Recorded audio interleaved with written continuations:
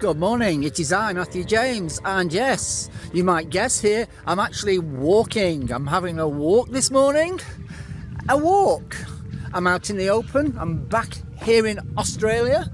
I'm at Stranger Pond, and I just thought I would just fill you in with a few videos, with a few ideas this morning. I really want to talk about image. Image. Something I've actually not got. Well, I might have one. Scruffy. Yeah, tiresome. Mr. James, yes, I might have an image. But we want to talk about image and identity, and how so many things hide behind identity, use identity, create identity. Identity can be illusion, it can be disguise. How many people are not true to themselves, true to their identity, or create an identity that they want other people to believe is actually themselves? There's a lot of it going on in the world, because we have something called ego. That name again, ego, false self, true self. We know these terms, don't we, everyone? And how many of us actually think about true identity or false identity or identity even, or disguise even?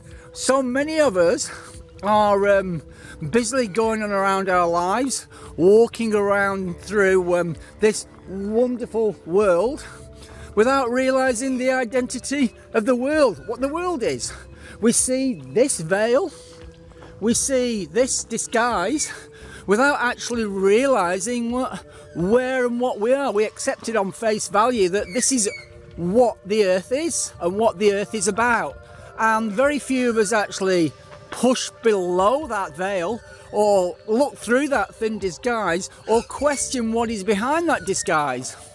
And this is the idea of shamanism, spiritualism, mysticism, magic even, is all about scraping the surface off what is the apparent and looking at what is the non-apparent. And this is really what identity is all about. So I'm going to start making little obvious little facts and quirks and talking about obvious things in videos, just to make people think a little bit differently. Now, one thing about identity is I need one.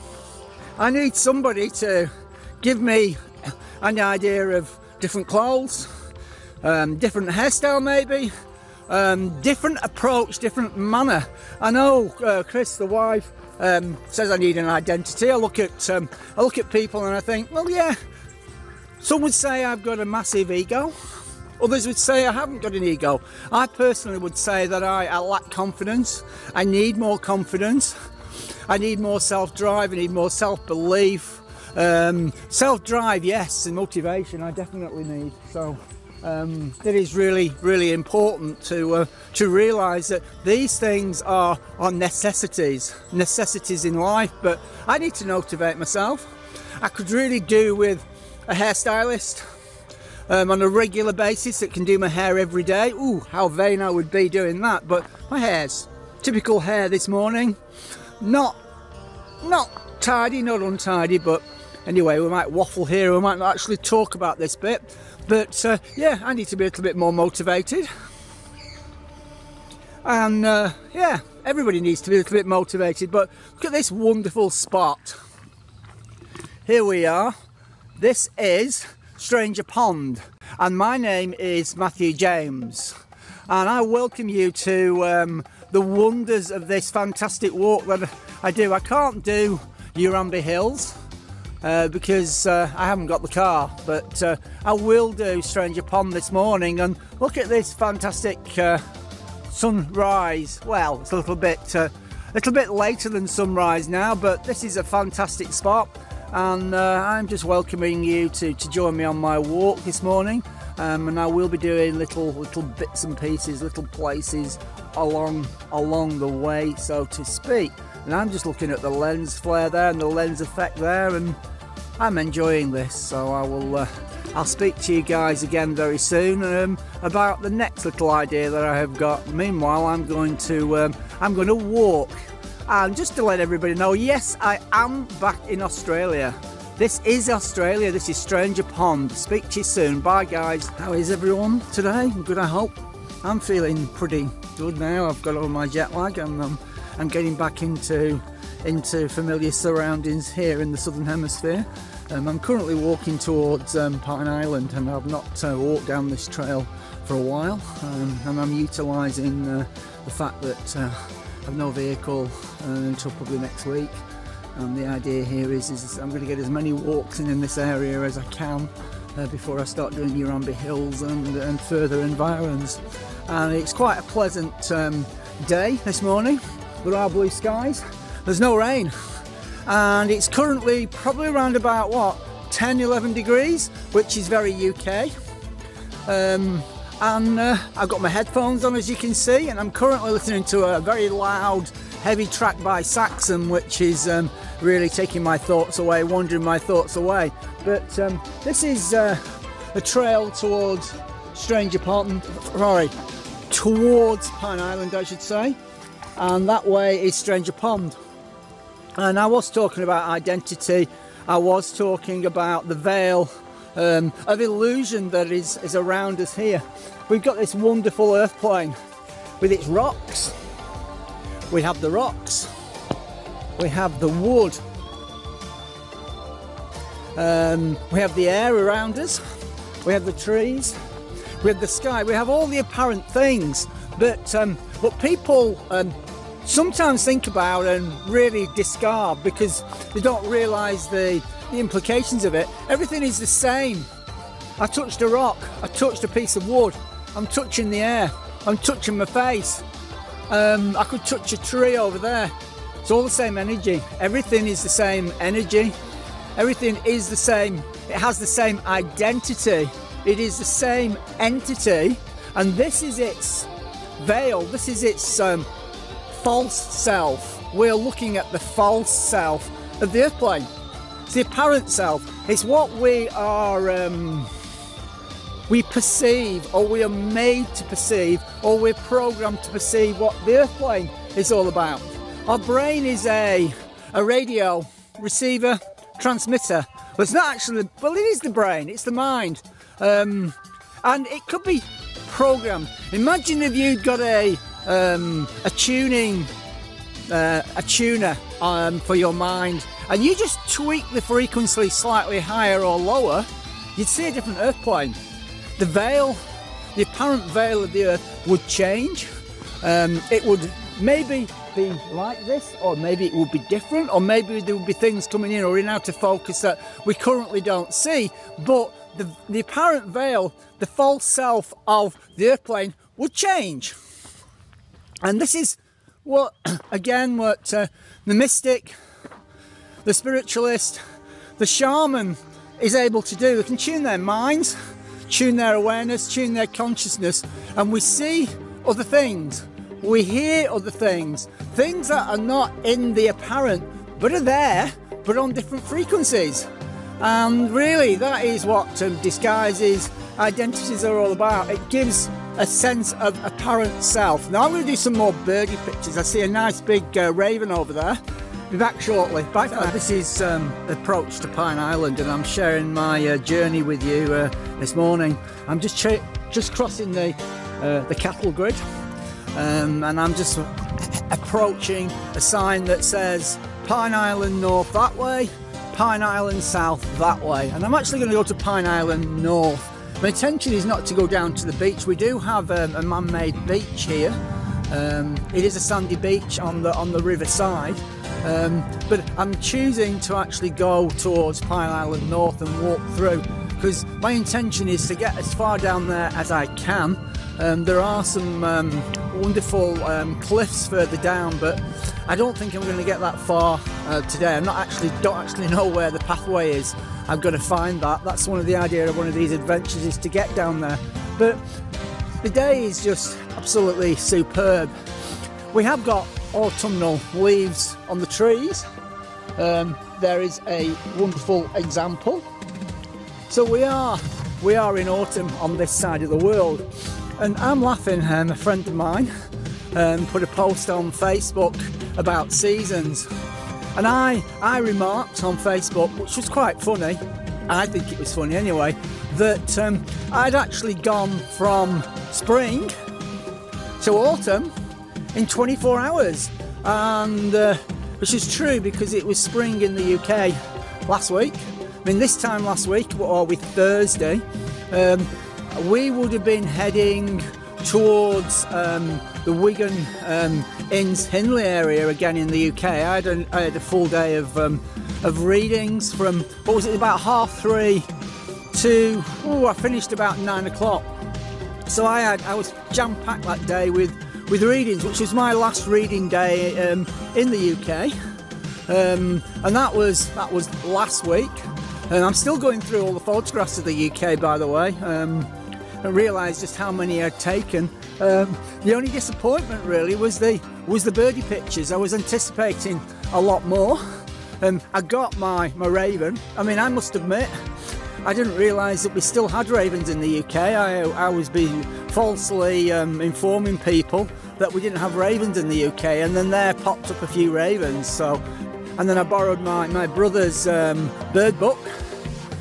This is the ironic thing. Here we are in Australia, and I've got a bird book with Australian birds, and my brother, who I've not seen for 10 years, has got them of the UK. Well, it's actually his wonderful wife Verena that has the bird book, but I looked in that bird book and I found that we got ravens, and there, hey presto, popped up a raven in front of me. So I got some raven pictures, magpie pictures, which was my intention, but they were very scarce, and they weren't as let's say as many magpies in the UK as I can remember. It was rooks everywhere, obviously ravens everywhere. And I'm heading towards here because I hope there's actually going to be a couple of parrots that'll permit me to take some pictures. But I also took hare. What else did I do? I did hare. What was the other thing? I did hare. I did squirrel. I got blackbird, blue tit, great tit. Yeah, I'm just noticing these parrots. So I'll be back very shortly, everyone. Guys, these are grass parrots, or red rump parrots. I'm just going to film them before they decide to fly off, but here we are, all on the power line here. This is so un-UK. You can tell I'm not in the UK here. We don't get this in the UK. We don't get such colourful birds. These are like grass parakeets, or grass parrots, and I'm just hesitating because I'm just trying to just get the focus right. The focus on this silly camera hasn't been working, and I finally got it to work. There they go. Aren't they beautiful? There's a few of them, and this is the good thing about Pine Island. You get a lot of parrots, quite a few varieties, and you can see the red rump on that one, and that's where they get the name red rump parrot from, obviously. So I thought I'd share that with you. Okay guys, it's me, Matthew James, in Australia, still undertaking the Pine Island walk. Just been capturing raven pictures, kangaroo pictures. How can you not be in Australia?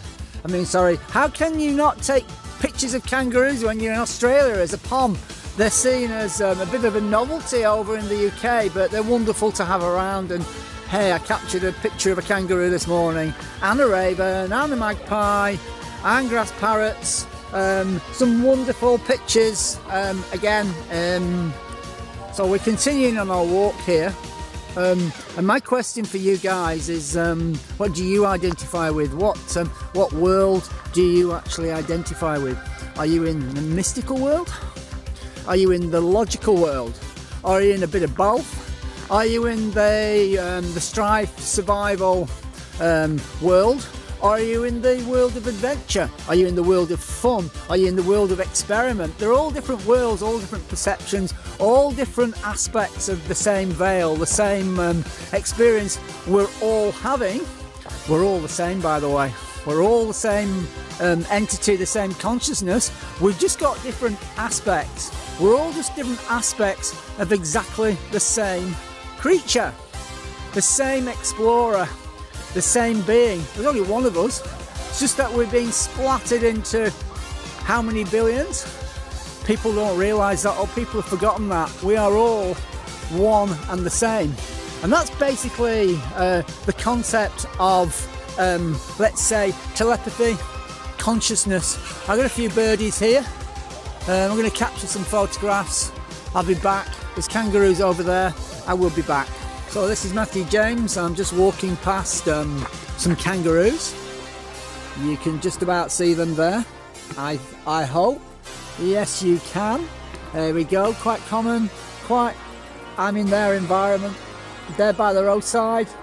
I'm trying not to disturb them too much, but there is part of consciousness that we identify as a kangaroo. And this part of the identity and the disguise of the airplane known as a kangaroo resides naturally here in the southern hemisphere in a place known, or we call, as Australia. So this is what we basically identify. This is the reality that we actually identify with. Kangaroos being in Australia, and they're quite commonplace here in Australia, obviously, being in Australia.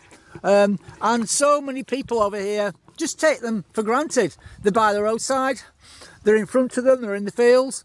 And because they're so busy in the furore of their everyday life here, they forget the wonderful surroundings, the different surroundings that they are actually in. And it's the same the world over. America, Canada, you get the bears, you get the vultures. They are part and parcel of the Americas, and you identify the buffalo, the bison with America. You identify the gazelle, say, with Africa, and these are part and parcels of the disguises that is the earthplane. And the idea with what I do anyway, or my view of my own form of shamanism and druidism, is I'm taking note of the wonderful surroundings. I'm introducing everybody to the wonderful surroundings and getting everybody to look around them and look at the world that they are in, and try and change their perception of this world. Get out of the part of the world that is all about turmoil and struggle and strife. It's out there, but we are having our consciousness drawn to it more and more on a daily basis. So that's what we're actually creating.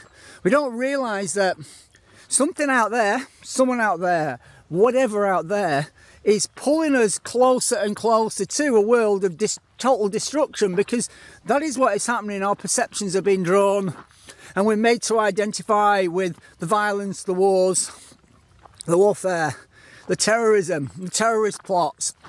And we need to step back and ask why we are being forced to look at these situations. People or someone, whatever, is trying to dominate us, overtake our consciousness, and again driving to change the false self of the earthplane, again from a place of beauty, of unconditional love, of wonderful experiences, to one of survival and worry and famine and strife and killing and death and dying and destruction and nuclear bombs and explosions and killings and machine guns and all that negative. It needn't be in this earthplane. In the golden age, way back in mankind's past, we had a golden age where there was no need for any fighting, there was no need for any negative. It isn't a dream, it did actually take place. And we peace lovers, we unconditional love bearers, are trying to bring the world back to that particular existence in some way.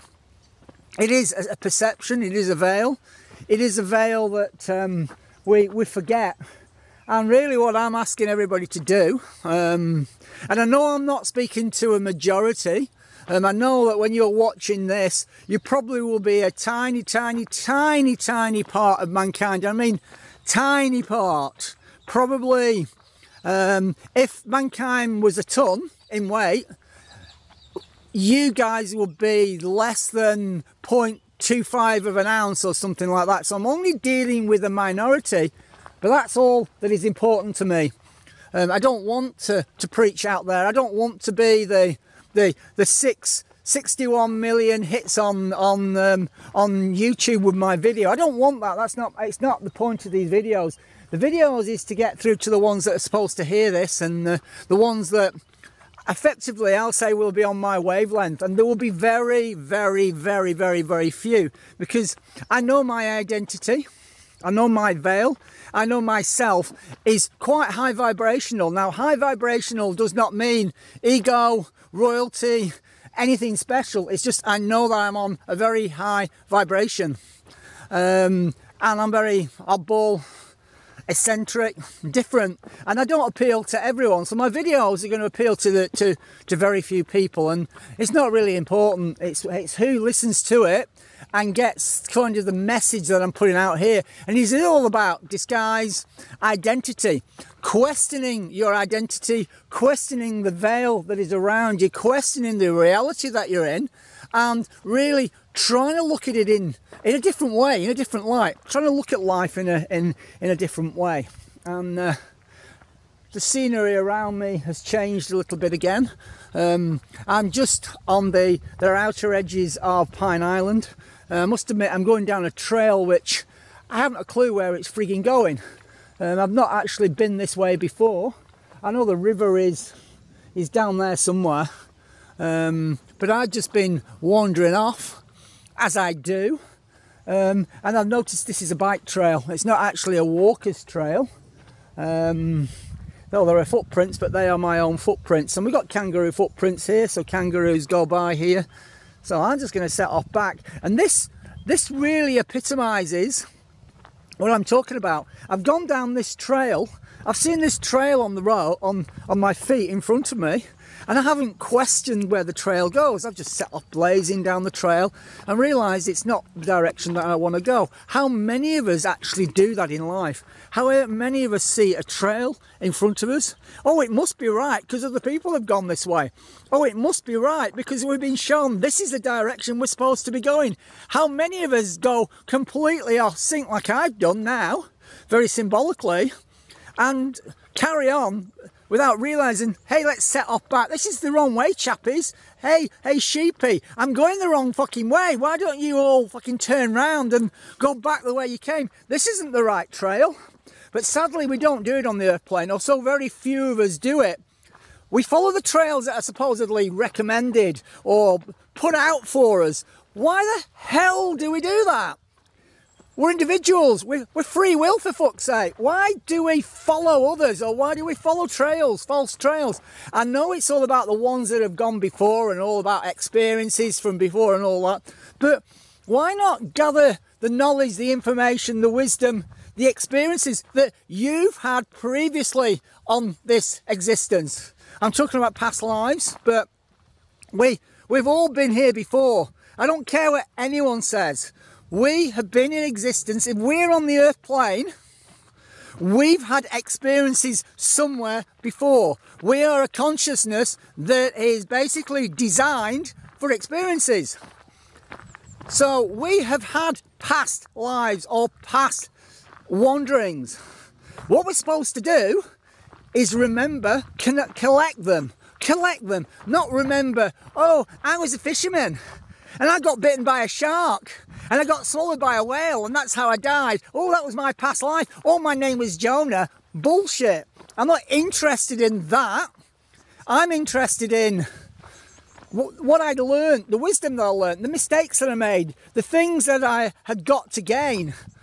And that's what we're supposed to do. And that's the trail we're supposed to follow. It's the trail of free will. And I say, fuck convention. And I'm swearing. I don't care, it's my video. So I'm not following convention. Fuck convention. Say sod off to, oh, you must go this way. The trail says this way. Or that door says it can't be opened. Look, it's got a no entry sign. Bugger that. I want to go that way.